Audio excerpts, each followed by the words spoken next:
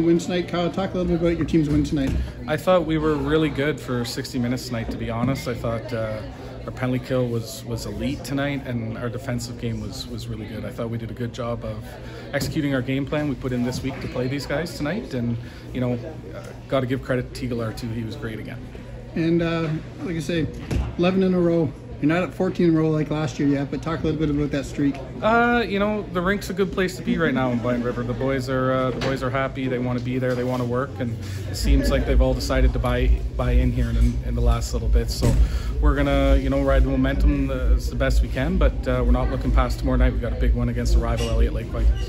And then you got the Eagles on Tuesday, so you got two games before going into the break, right? Yeah, and any game in the West Division right now is really tough, right? And those 2 points are very important. So we're going to enjoy tonight here for a little bit, but then we're going to get right back at it tomorrow.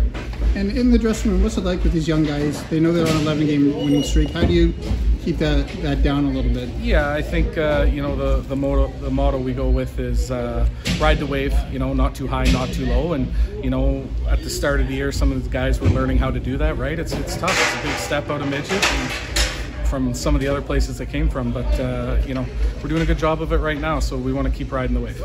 And you have 20 days left before the deadline. Not asking you secrets, but any moves going to happen? We're always trying to get better. I'll leave it at that, Jay. We'll be looking, but that's not taking anything away from the group we have. We like the group we have.